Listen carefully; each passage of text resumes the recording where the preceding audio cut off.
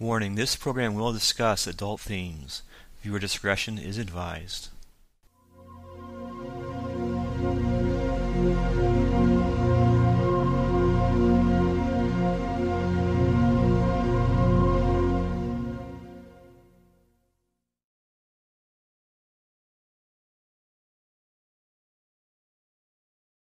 I am really very happy to introduce our next speaker.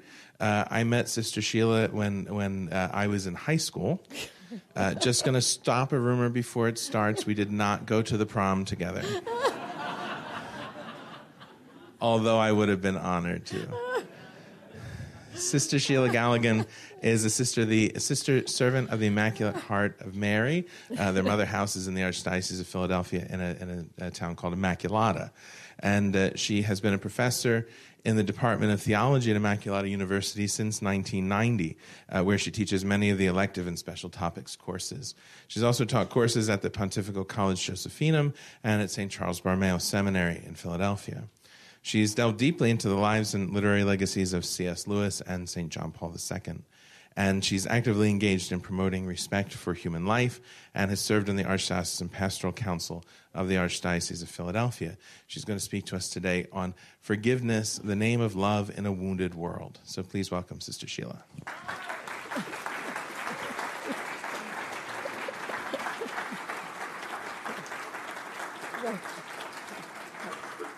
Thank you, everyone. It's a pleasure to be here. And sometimes when I get up in the morning, especially during the school year, I say, "Good God, morning." But this morning I said, "Good morning, God," because I knew I was going to be here after lunch trying to wake you up and most of all, hopefully be God's instrument. Teresa of Calcutta, she used to say that she thought she was she asked God for the grace to be a pencil in his hand. How many know that phrase? A pencil in his hand.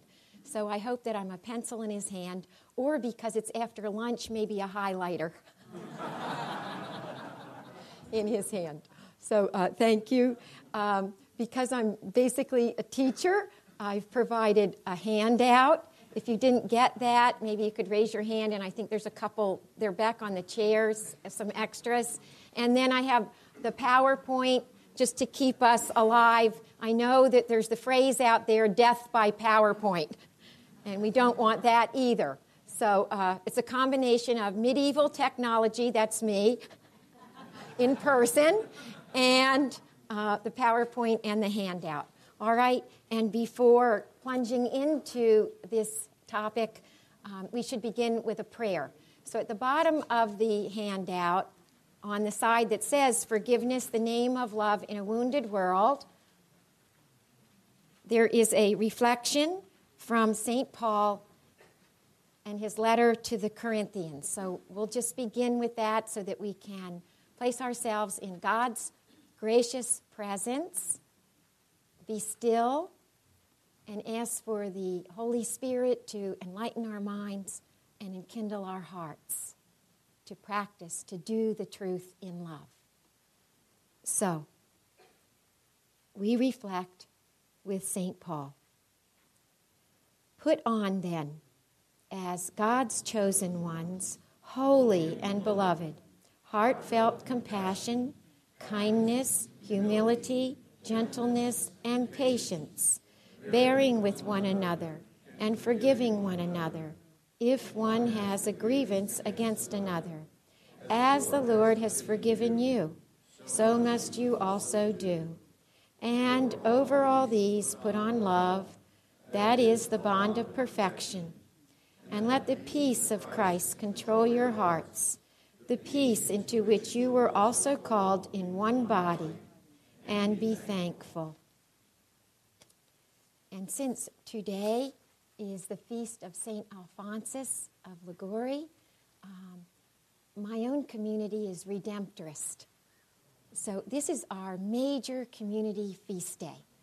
Right now in Philadelphia, about 800 sisters are gathering, and we have our convocation today because it's the feast of St. Alphonsus. Redemptive spirituality, perfect for today in God's providence, I thought to be here. And so adding to St. Paul, one of the phrases, the text from the Psalms, we say to the Lord, "For with you is forgiveness and the fullness of redemption. For this, O God, we revere you." So we should all become psalmified and get the Psalms into our heads. But at least we start with that, Psalm 130. Okay, a couple minutes. My own background. Father, thank you for the gracious introduction. My background was Army. I went to public schools most of my life, so lived all over the world, met diverse groups of peoples, cuisine, living situations, etc.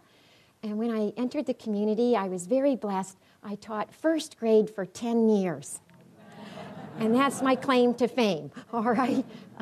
First graders are just so marvelous. And I had 8th grade for 1 year, went away to study a little, and then came back and taught high school for 5 years. That's my ticket to heaven.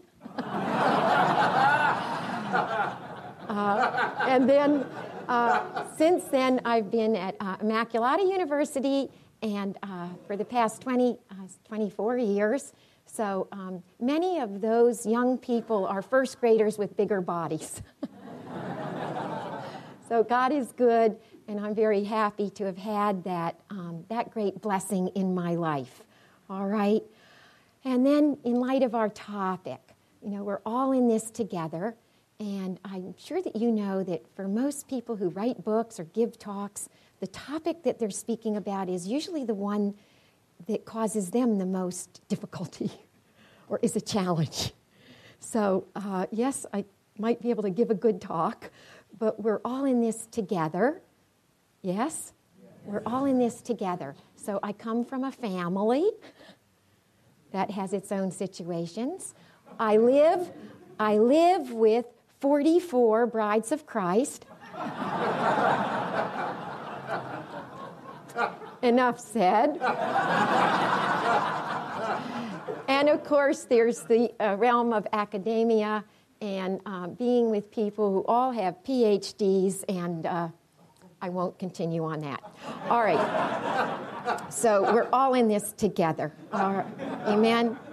And then last thing before we get serious and into this topic itself, because of teaching children, and many of the children are Thomas Aquinas's little Augustines, just ready to bloom. And they have a great wisdom.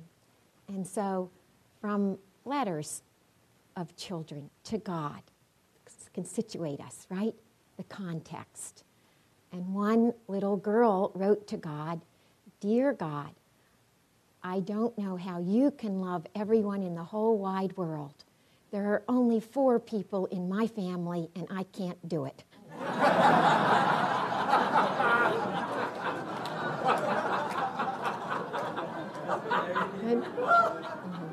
And the second is little Jennifer. And she says, "Dear God, if I come back as someone else, don't let me be Jennifer Horton because I hate her."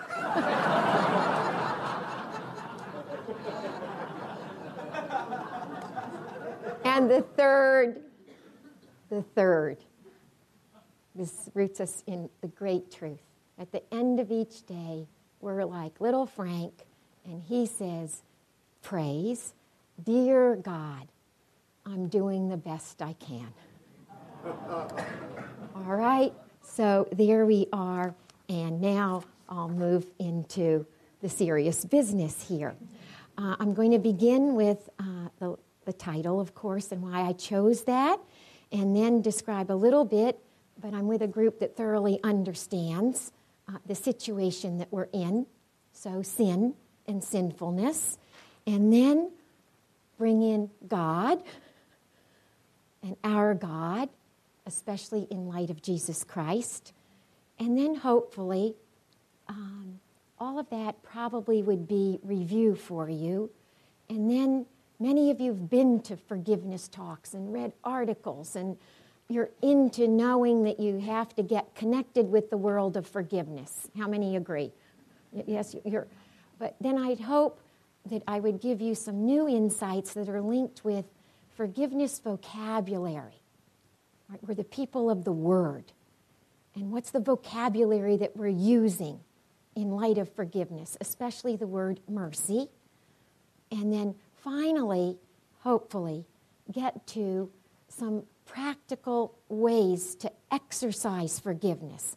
Because most of us, we agree, yes, this is a great good, but then on a practical level, how do I go about it? Does that resonate with you? Yeah. Right? So I hope, that virtue of hope, something practical to go on for your lives. I am not here as a psychologist or a counselor. I don't get involved with those situations. So I'm here to speak the truth about what we would believe as Catholic Christians, and then a little bit about how we would live that out. So we're good to go? Good. Boy, you're better than my classes after one. That's for sure. Okay, so we begin with my title here, Forgiveness, the Name of Love in a Wounded World.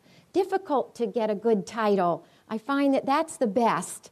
I've given forgiveness talks that are called Forgiveness, the Best Revenge. That's good. And it is, if we understand it correctly, forgiveness, the bridge to wholeness and healing. The bridge to wholeness and healing. Forgiveness, grace and gift. Could go on and on and on. I love this title the most. It comes from the writings of Henry Nouwen. All right? And he said that forgiveness is the name of love practiced among people who love poorly. I'll say that again. Forgiveness is the name of love practiced among people who love poorly. The hard truth is that all people love poorly. Just another way of saying sin. We sin, right? We need to forgive and be forgiven every day, every hour, increasingly. That is the great work of love among the fellowship of the weak. Isn't that good? Yes. The fellowship of the weak in the human family.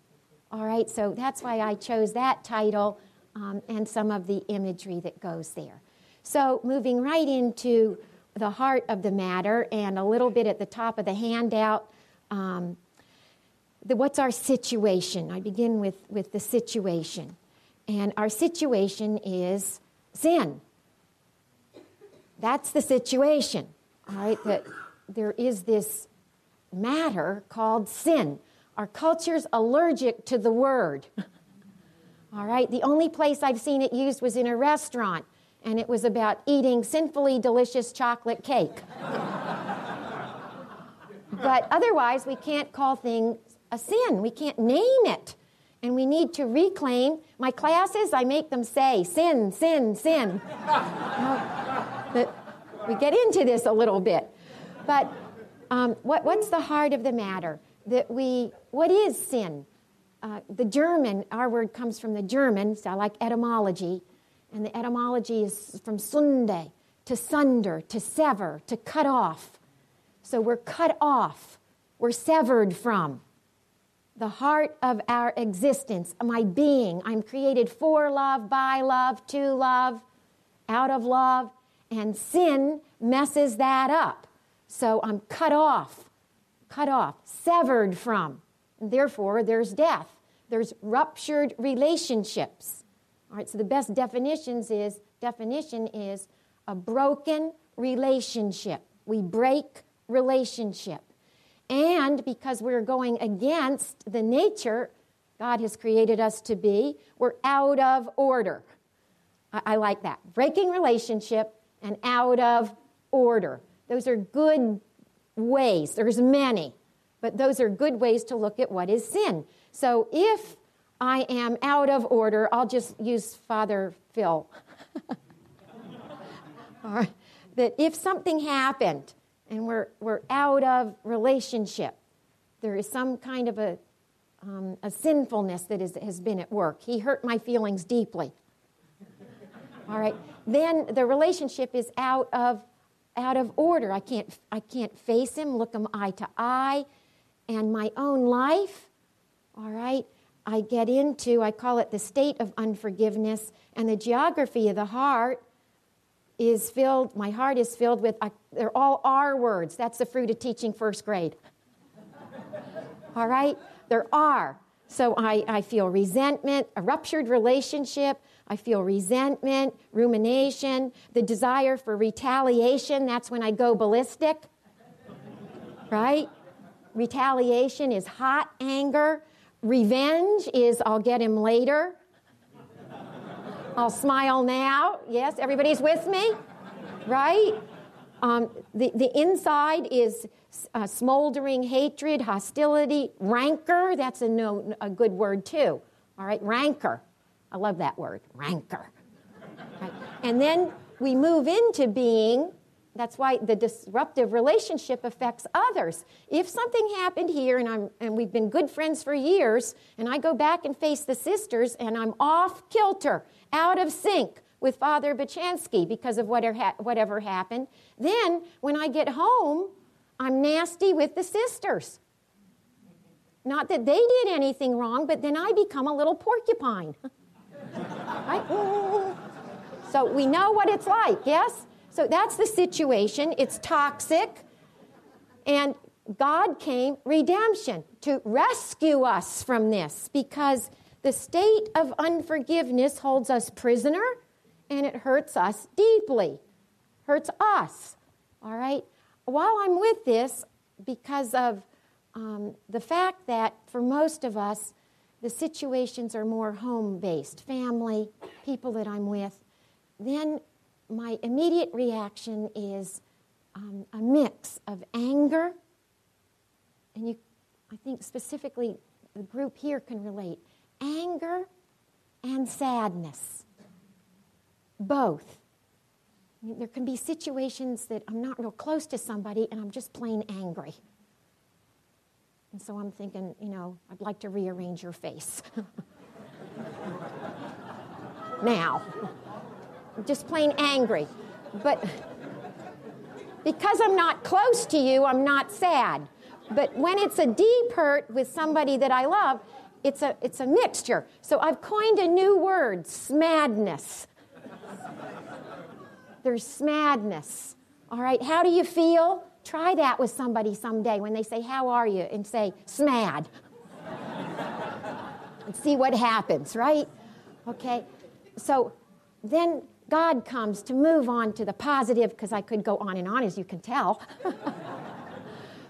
The positive is that God comes in with His grace and with the face of Jesus,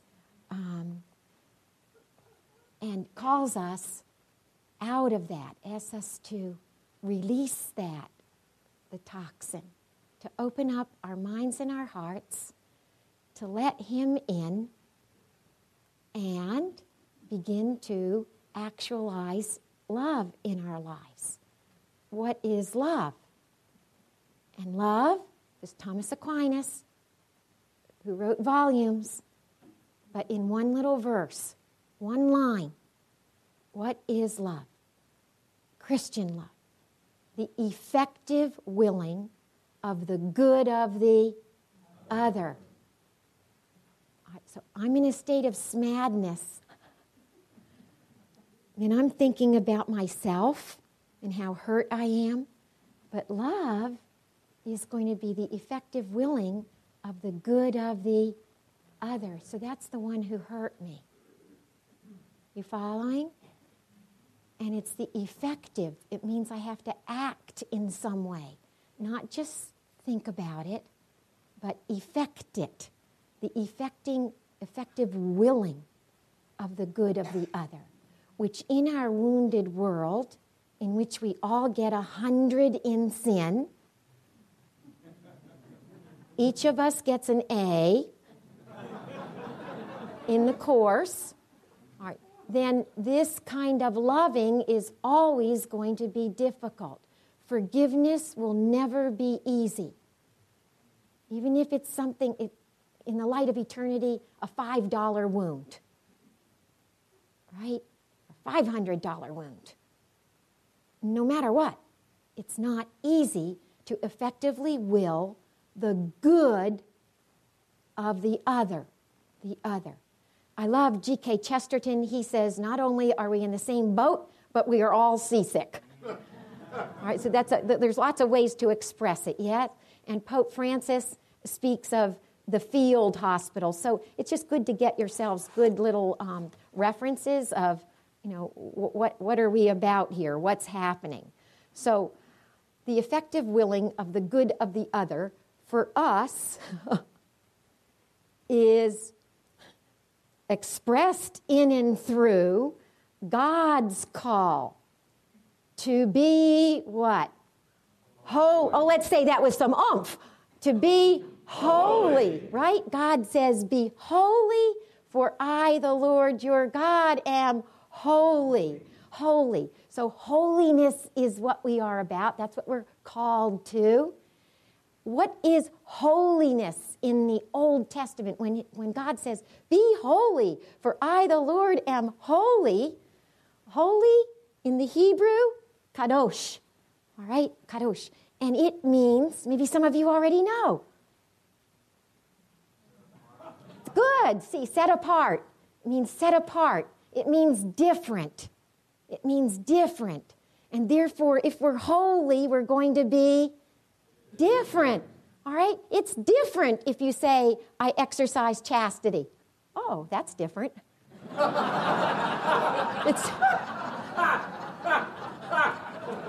Yes? And you're set apart. You're set apart. You're set apart. But this is a good thing. This is if you're honest today and you don't cheat, the cheating culture, that's different. This is truly your work. That's different. So next time at Mass, if you don't sing the Holy, Holy, say different, different, different. Lord,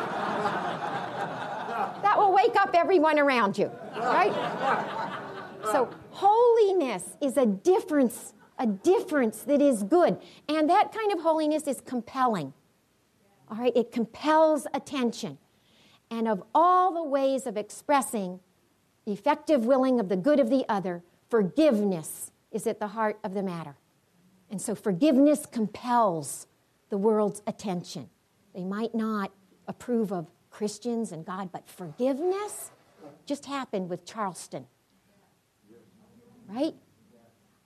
Next to, near Immaculata University, now about 8 years ago, the Amish. All right, on the news, it wasn't about the killing. We're used to that. It was forgiveness. And so this difference, this holiness matters. Flannery O'Connor, great writer, she said the truth will make you odd, O-D-D. The truth will make you different. So that's the key, all right, idea that is at work. And then this difference is for Christians. The holiness is crystallized in Jesus Christ, all right, who is God, the Holy One of Israel, in the flesh. So John Paul II, one of my good friends in heaven, I don't know if I should say this in public because I know it'll go viral, but everybody knows who I live with. Because I've lived with all these women all my life, I've asked the Lord God, when I get to heaven, if I get there, I want my mansion to be all men for a little while.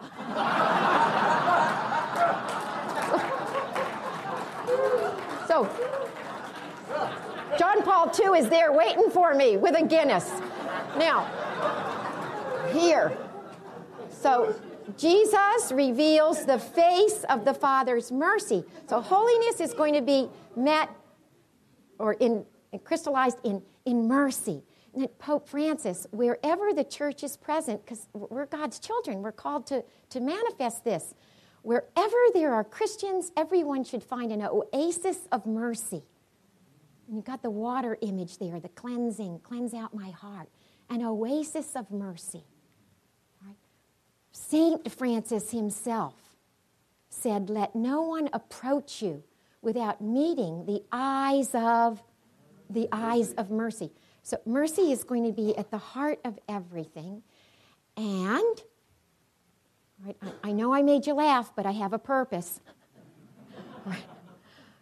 My students on evaluations, they'll say, she smiles and laughs a lot, but write down every word she says.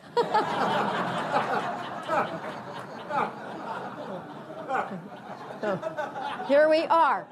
So, holy, Old Testament, Leviticus, be holy for I, the Lord, am holy. And then Jesus rephrases it.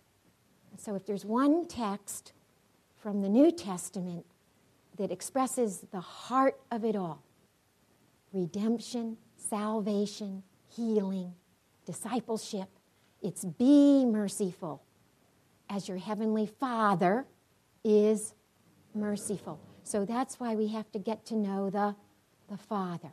All right? How does it all work out in a clear way? We believe we're created in the image and likeness of God.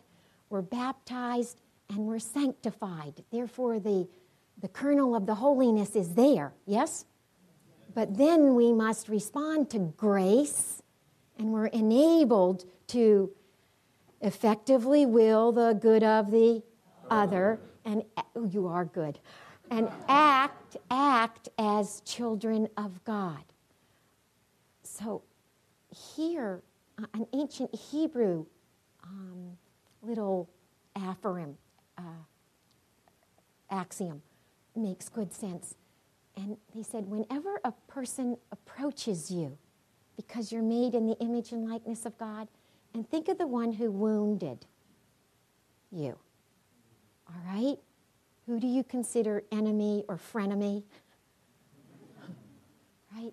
And the saying says, whenever they come near you, and every human person, everyone, when you look at them, imagine they're surrounded by angels, and the angels are saying, make way, make way, make way for the image and likeness of God.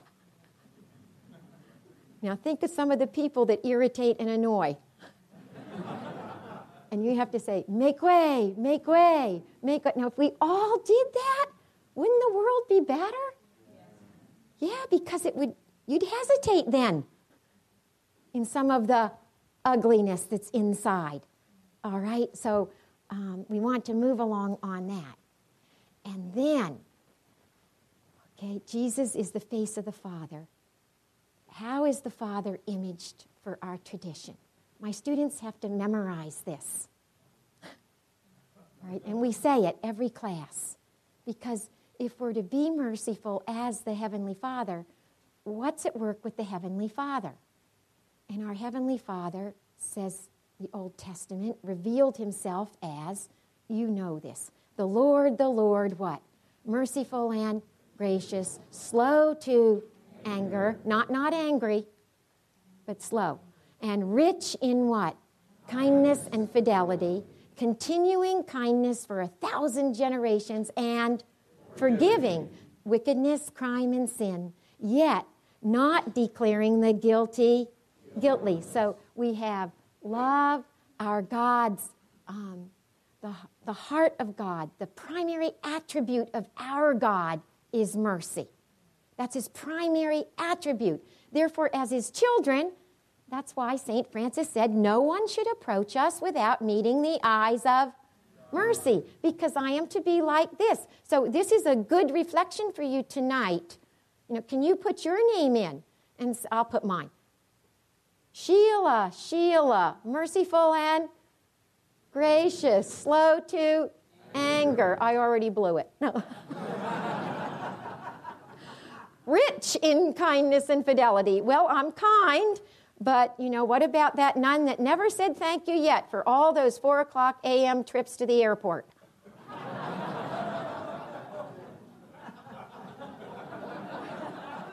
My kindness will only go so far.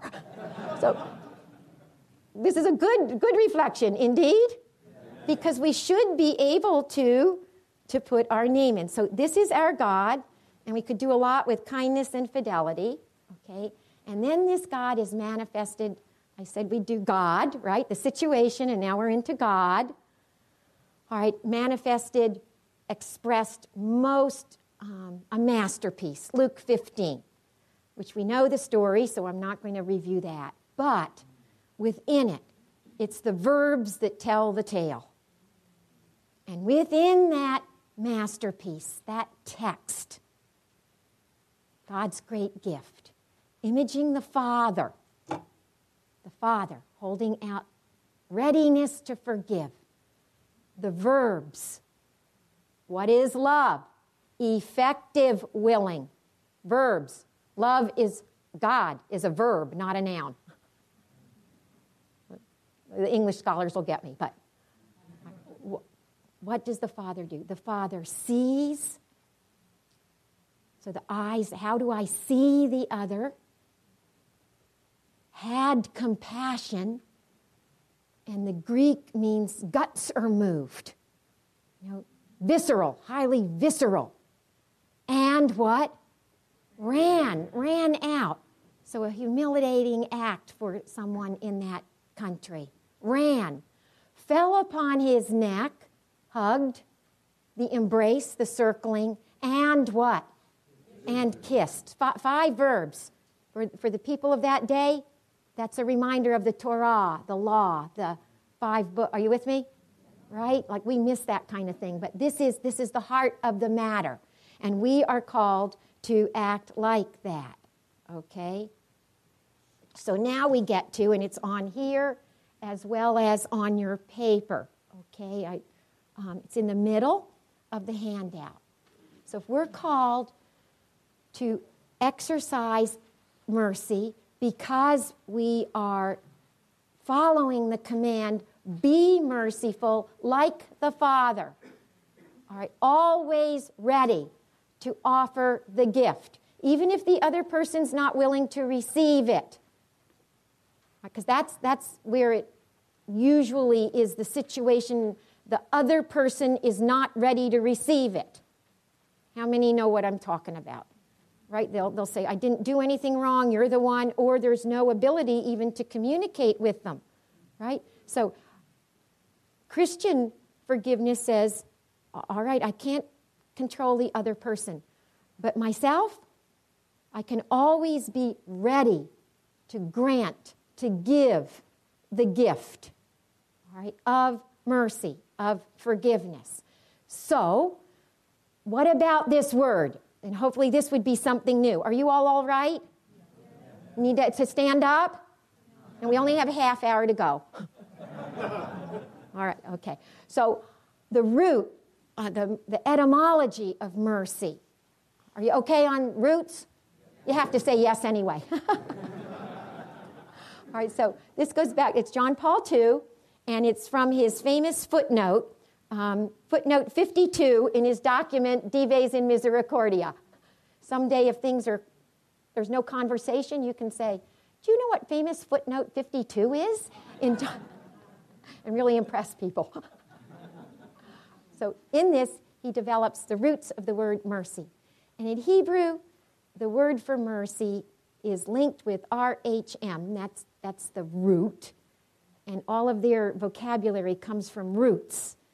And their word for womb is rehem, R-E-H-E-M. So you have the R-H-M.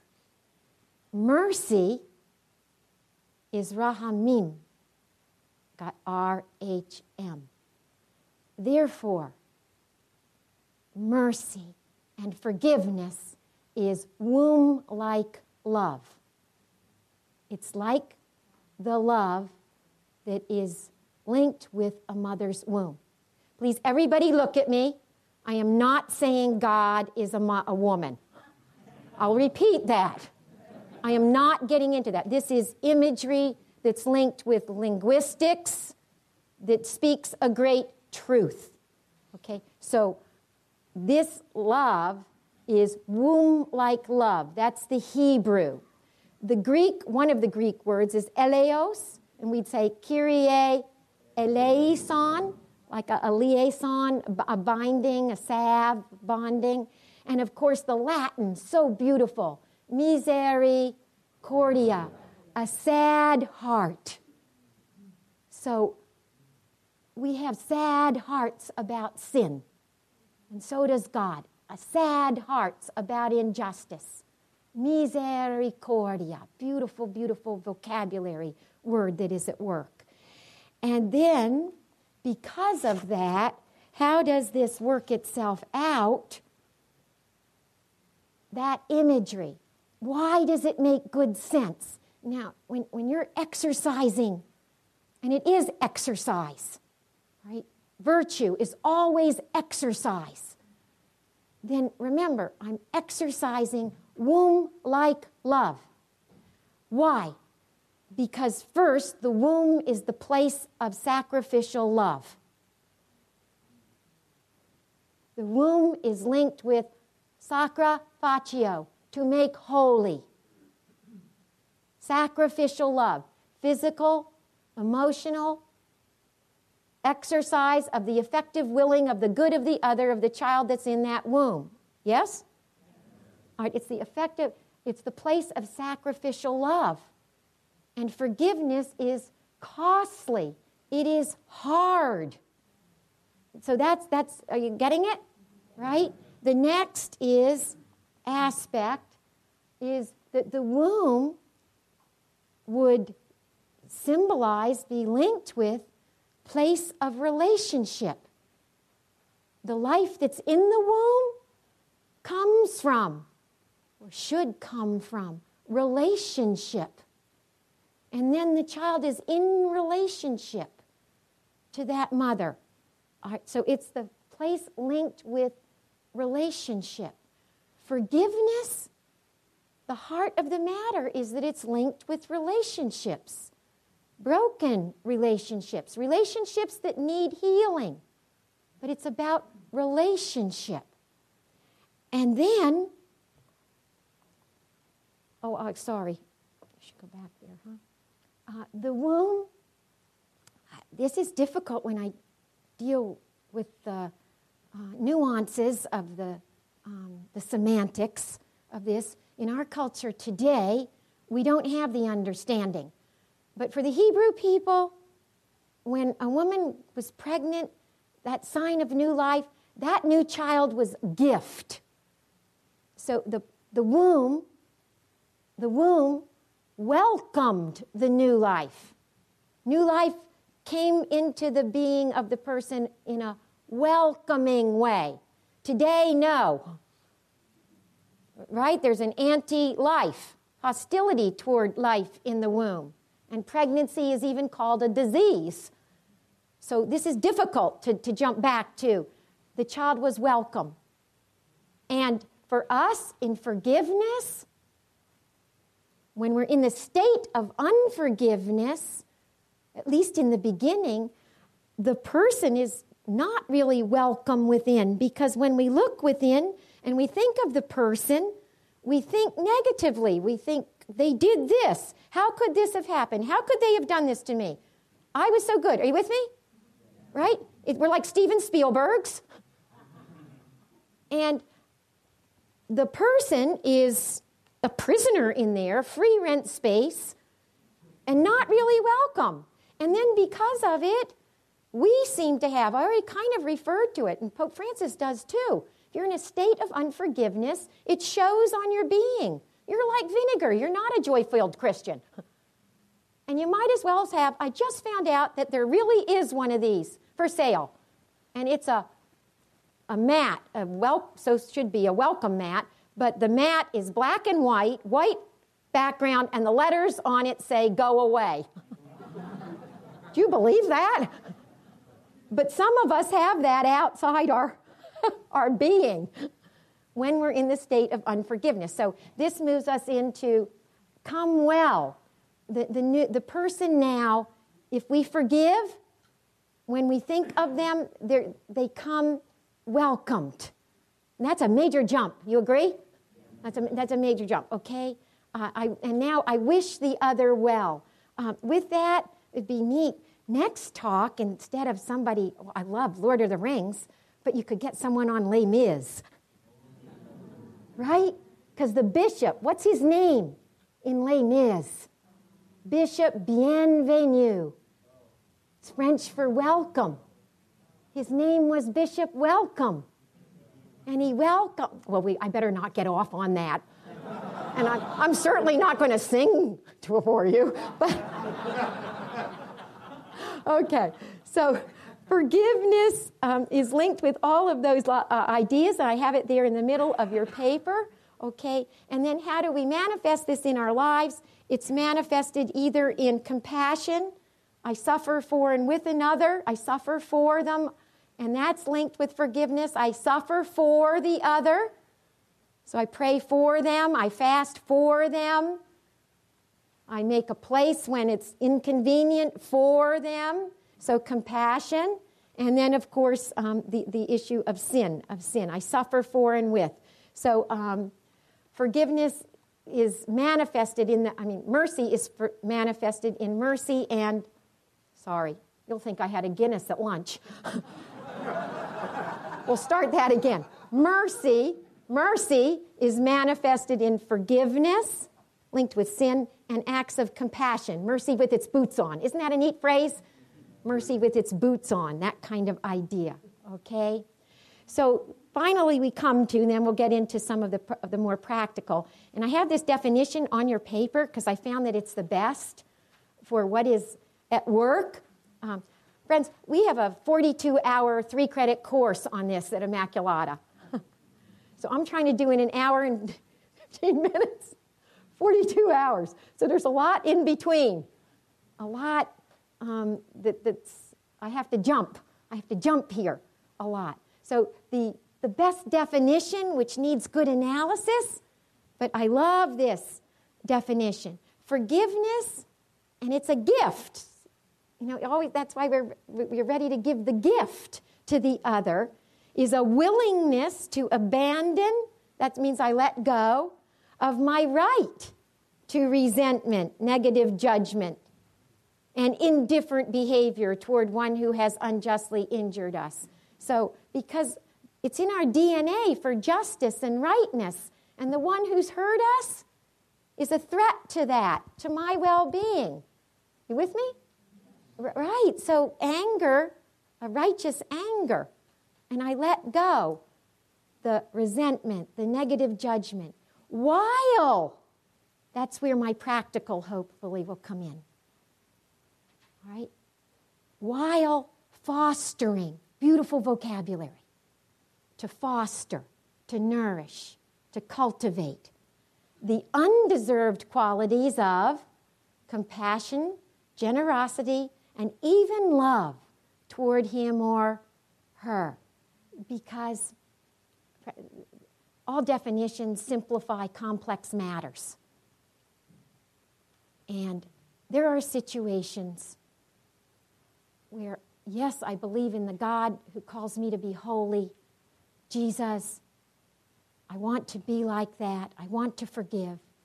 But because of what's happened, the first little step, C.S. Lewis, one of my boyfriends in heaven, right? C.S. Lewis said, that we journey yielding by inches. Yielding by inches. And for so many of us, the first step might even be that I have to pray for the desire to forgive. Or the desire to forgive. Or the desire to forgive. And God knows where you are. God knows that. God knows that. And then we inch along towards the fostering, reframing, so that I can see the other in a new light, okay?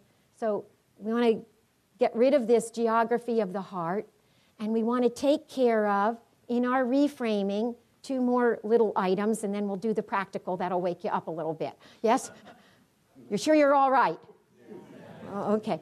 So what basically keeps on as C.S. Lewis says, bobbing its head up all the time.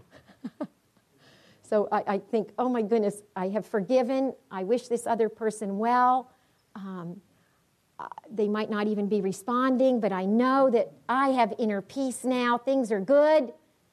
And then all of a sudden, there's a song that plays on the radio that all the memories come up.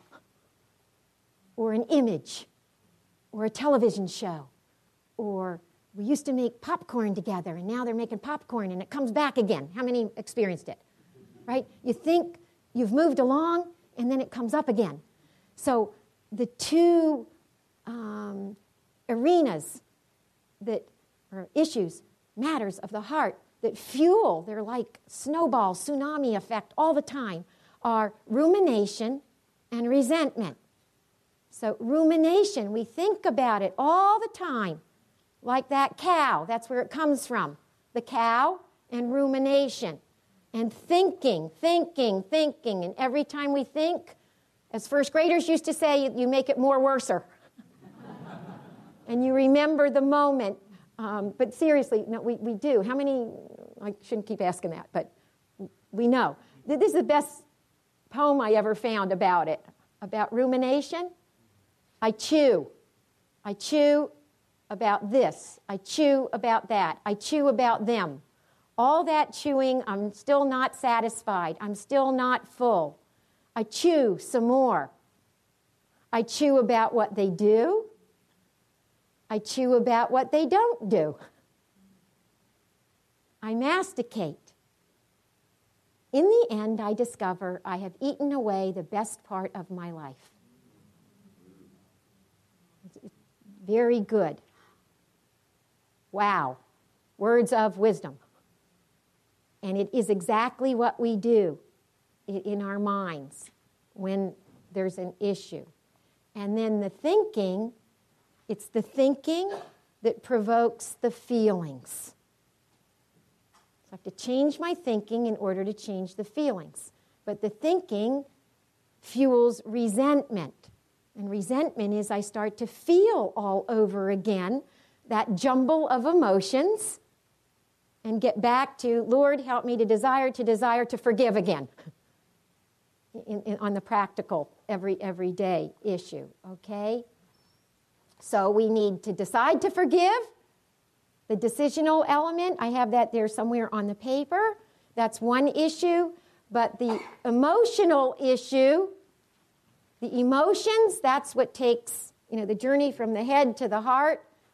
That can be the lifetime issue, the feeling-centered elements that are at work with all of this. So I have to replace the negative with positive, slowly. And in light of that, I have found the very best thing, at least it's helped in my life, so a practical, comes from the whole richly suggestive teaching of the church, rooted in Scripture, about blessing. And we believe that we are blessed, B-L-E-S-T, favored, attitude of gratitude. We are God's beloved. We're loved into being. And we're on the way to being blessed. I don't know if you get that. Right, so if one of you died today and everyone here said, oh my gosh, they're a saint, let's notify Rome immediately. Right? What's the first big title you'd get? Blessed. Blessedness means you've heard God's word and put it into practice. So when we all die, we should hope that the Lord will say, welcome, my blessed, my beloved, and my blessed Sheila. But right now, every day, God looks down and he says, okay, little Sheila, inching along, you are ever my blessed and my beloved, on the way to being blessed. More blessed some days than others. Right? So, blessing, all right? And Peter, do not repay evil with evil or insult with insult, but with what? Blessing. So that you may inherit a a blessing. So if you turn your paper over, and I have on the back the tools for forgiveness, and this is rooted in the scripture that makes Christianity really different from psychotherapeutic forgiveness, which is to forgive for my own good, but I'm forgiving for the good of the other. All right, so Jesus says in several places, do good to those who hate you, do those who've hurt you, bless, there it is, those who curse you, pray for those who maltreat you, love your enemy and do good. What is love? The effective willing of the good of the other. What do I wish for this other that has hurt me? I wish for their spiritual, physical, emotional good. That's why I'm so hurt. If it's someone close to me, a family member, and they're isolated from the family. That's not how it ought to be. It's out of order. Out of order. I want their good, which then will be my good. But I want their good. I want God's forgiveness to descend on them. I want them to accept the gift of mercy. All right? Here's I am blessed, beloved, and called to be a blessing and become blessed. So, along with becoming blessed, trying to hear God's word every day and put it into practice, we will be a blessing. All right? Be a blessing. So here I'm going to invite you. You can use any kind of a rosary, beads of any kind. My students, in light of being a blessing and blessing the other, we make a forgiveness chaplet. Now, friends, I made 90 of them. That's all I could manage to come here. All right? So they're all in a box. All right? I make these out of cord. It's a fisherman's knot. And the students make them in our class. Because if you've made your own, we're embodied creatures. And some of their knots are bumpy and wobbly. Some of them can only make 5 beads. But I say, no, that's your life, right? And at the end is a cross. All right, and we want wholeness, the circle. Right, so there's a lot involved, symbolism. Okay? So I just had a big presentation, and I'd made 100 of them and gave them all away. So every time I had a minute, I was trying to make one for all of you. But there's only 90, so I'll put them out there, and don't fight when you get out. I'll put them downstairs near the Magnificat. But you can use anything, all right? This is why the sisters say, oh, that's Sheila, she's always tied up in knots. Anyway, with this, friends, I would invite you, so hopefully this would be practical, that you would use the great, rooted in the tradition. I keep thinking I have to talk into that, but I don't. The tradition. Going back to Numbers chapter 6 in the Old Testament is the Aaronic blessing. Right, the great blessing. So I love to be rooted in the tradition. I believe in classical prayer. We should all be able to pray the Salve Regina, including my college students. There should be things in our minds that we've memorized that are part of the tradition. All right? And then praying the Psalms. Jesus prayed the Psalms. We're rooted in the tradition. Reclaim the framework of the classic sin, classic Coke, the 7 caps, right? We've got to get back to the tradition, which roots us so beautifully. So this prayer, gazillions of people prayed it. May the Lord what? Bless you and keep you. May the Lord let his face shine upon you and be gracious to you. May the Lord look upon you kindly and give you peace. And the suggestion is that you pray this, but pray it with great understanding for the persons that you care about, the persons that you have that you need to forgive, that need to forgive you, whatever, that you pray that God will bless them. All right? Within that, this is the exercise. I'll take a minute. When you pray this, okay, I have to do it quickly. May the Lord, it's 3 times the Lord, which biblically signifies this is God power. Right? Instead of praying, which is a good prayer, right? I have a niece that does not connect with the family. So when I pray for her, I can say, oh Lord, please help, I won't say her name, recognize what she's done to hurt the family. Please, Lord, may we be kind and compassionate. Lord, let her see her ways. May she see a counselor. And I pray like that. How many do? For the other. You want their good. But this is letting go of that, because we come to a point in time where only God power can be at work. And so this is a movement, and it works for the other person's good as well as your own, to ask God, place them in God's hand. May the Lord, the Lord, the Lord. Who's that Lord? Merciful and gracious, slow to anger. 3 times, God power. May the Lord bless you. And biblically, to bless, we just say it so, it's in a shallow way. But to bless means you ask God to give the person everything for their well-being. Everything that makes for well-being, being well, a blessing. Food, clothing, shelter. In those days, financial security. How many want that blessing? Right? And keep you. That means to guard and to guide.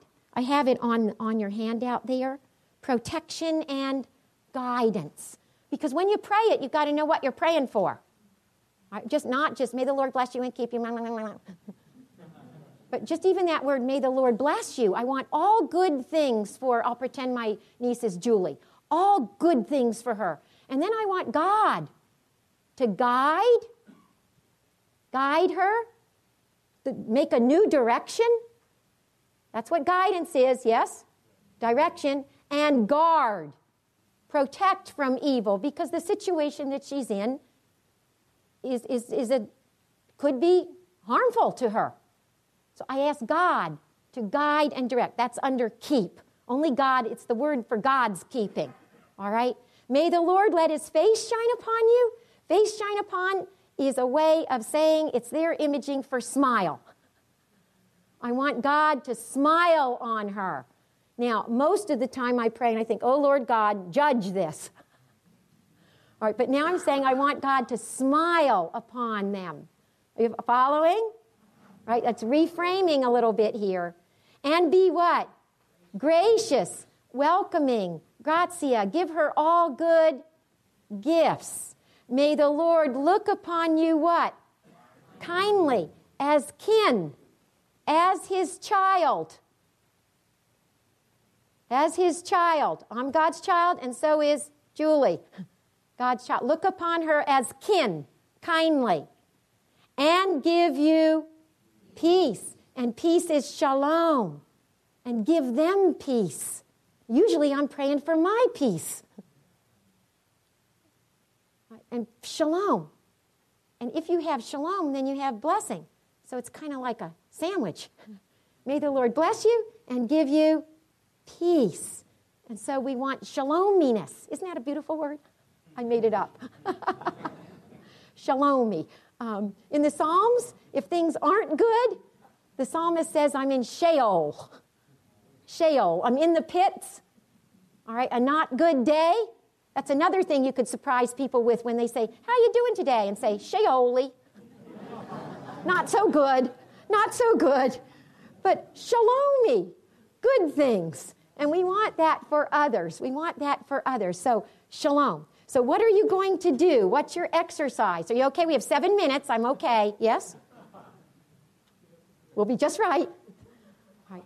You begin this exercise. all right, and with beads, 10, 7, 5, and you begin by specifically naming people, all right, and you begin on a reasonable scale until you get into the habit of this attitude in your mind and your heart. So you begin, right now you can just think of 2 people who just upset your life in some way. You know, they annoy or irritate you. No biggie, but we have somebody on our faculty that always breaks the duplicating machine. Well, that annoys and irritates, yes? So if I see them walk in before me, then instead of the usual thinking of,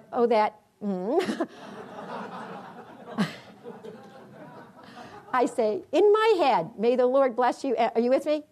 All right, so you practice this on a reasonable scale. Think of someone that annoys you, that you meet all the time, the postmaster, the bus driver, somebody that you meet all the time, annoys, okay?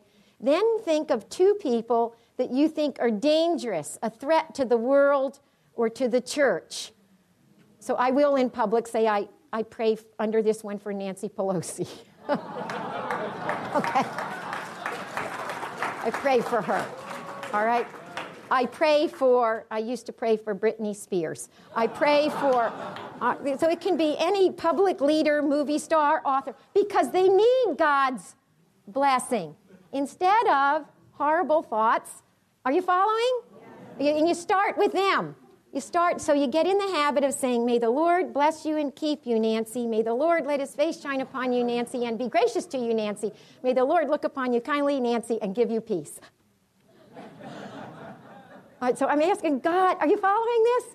And then if Nancy never changes, that's God's problem. But I'm not. You got it. I can tell. You got it. So you don't advise God to change them. You just ask God to bless them. All right? And you get in the habit. You can also pray this, of course, for those you love. You know, because some of the sisters found out I was talking about this and praying it, and they said, I hope you don't pray it for me. But it's easy to pray it for my mom, my brothers. May the Lord bless you and keep you, David. And it's beautiful. But it works for this, for an exercise for forgiveness. All right? Continue to pray. And then, friends, and this is difficult, when you're ready, when you feel ready, it's hard to put someone's name in and ask for the blessings when you're still in the midst of the hurt, the resentment, the confusion, still saying, why did this happen? How could it happen? But when you're ready, ask God to help you. Grace, always his grace, to bless the person who's broken your heart, that sinned against you or hurt you. And for many people, the first time to say, may the Lord bless you and keep you, Pete, who's committed adultery. To put the name in, how many understand? It can be tricky. So slowly, because you're doing what Christian love is. You're the effective willing of the good of the other. And hopefully God's blessing for them will be that they will see what's at work in their life. The grace to open up, to return to the church, to return to you, etc. Okay? So that's my practical for like something concrete. And if there's a piece of rope around or something, make little knots. And then you've got it. I always have one in my pocket. And it helps you to cultivate the habit. And it neutralizes the acid that's in you. It neutralizes it. And even if they don't change, you do. You do. And then you're like, what? Be holy. Then you're different. You're different. Okay? And the last thing, I have 3 minutes, is to meditate on the cloud of witnesses. So I have some listed there. This could go forever and ever and ever. The name of love in a wounded world is to see this at work in our wounded world. And so, start a little shelf or a folder. And even now, print out some of the articles that came out of the Charleston situation. If there's a person, I have some there. John Paul II, his witness in visiting Ali Aja, who never apologized, never said he was sorry. First greeting to JP2 was, "Why aren't you dead? I'm a good shot." That's come out since Pope John Paul died. And you find that John Paul II even wrote a letter to Ali Aja that he never mailed. So John Paul II had to make the journey. He didn't visit the man the week after it happened. It was a year and a half after. You with me? Right. So to look at lives, I have some there. Kim Fook, Corrie ten Boom, Immaculée Ilibagiza. Just to be in her presence is a grace. She's a walking smile. And after being imprisoned and seeing everyone slaughtered in her family, so it's good to connect yourself with those mentors and models, and just keep all the time, find new ones. And there's plenty out there. I call the net the world of cyber grace. All right, not cyberspace, cyber grace. So, just put quotes on forgiveness so that you're feeding your mind and your heart with the name of love in this wounded world. Amen? Amen. I thank you for your kind attention because I had the longest talk.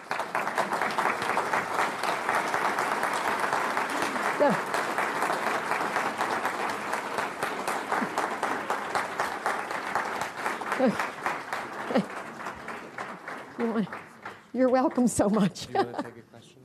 Oh, certainly. Maybe one or two questions? Yes. Did you say something about self-forgiveness? A little about self-forgiveness. When you move into the arena, some people have forgive God, forgiveness of God, and then I'm not a psychologist, but from what I've read, forgiveness of self is even harder than to forgive another. So forgiveness of self is a very specific arena that needs usually more outside help.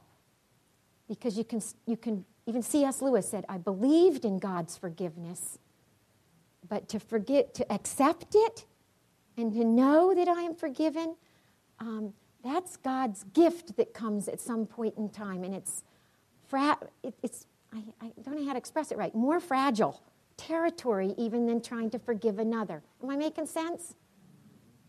Because the dialogue is with yourself, not the dialogue with the other who hurt you.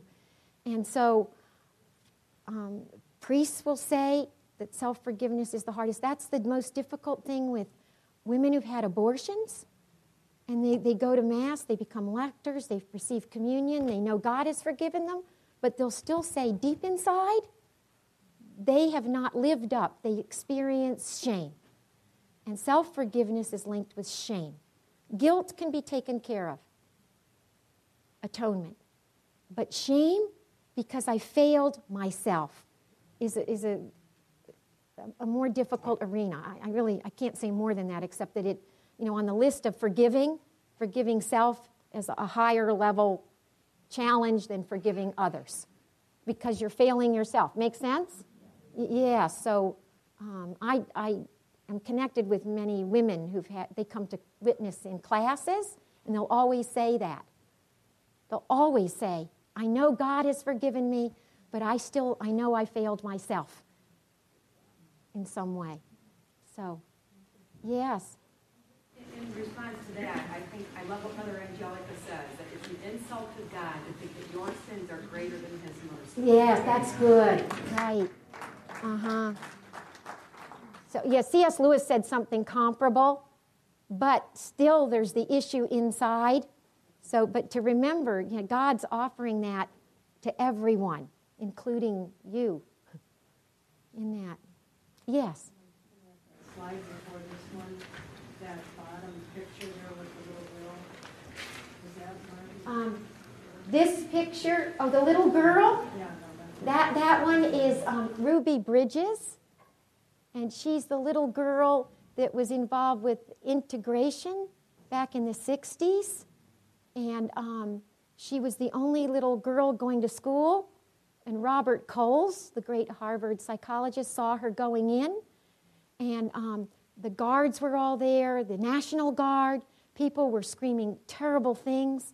And she would turn around, 6 years old, before she went into the little classroom. She was the only student. And she would smile, and her lips would be moving. So Robert Coles asked her, got connected, and said, Ruby, what are you saying there? And she looked up at Robert Coles and she said, well, I'm talking to God. And Robert Coles said, and what are you saying, Ruby? And Ruby looked at him and said, well, I'm saying, oh, God, forgive them. They don't know what they're doing. You know, she's 45, 50 years old now. She still gives talks with Robert Coles and little Ruby Bridges. He said he couldn't speak after that little girl because he said she had wisdom and grace. So what a witness. Yes, a little girl. Mm-hmm. One more? Yes. Try to listen to you, and thank you for all you did. But my question is, and this might not be anything, but on your PowerPoint where it said, bless your enemies, you had like a Mahjong tile or a Chinese symbol. And I was trying to figure out why you had that on there. Oh. What was Oh, I thought it was a Hebrew. Was it Hebrew? It's Hebrew. I I think it's Hebrew. Was it? And what did was that shalom? I can't remember, and I know I just looked up forgiveness, Aaronic blessing, and it was probably the Hebrew. Hebrew. Yeah. And in class, it's so beautiful to listen to the Hebrew of that blessing, and the students can pick up shalom. Shalom. Yeah. So probably it was Hebrew. You're welcome. And thank you for listening. Thank you.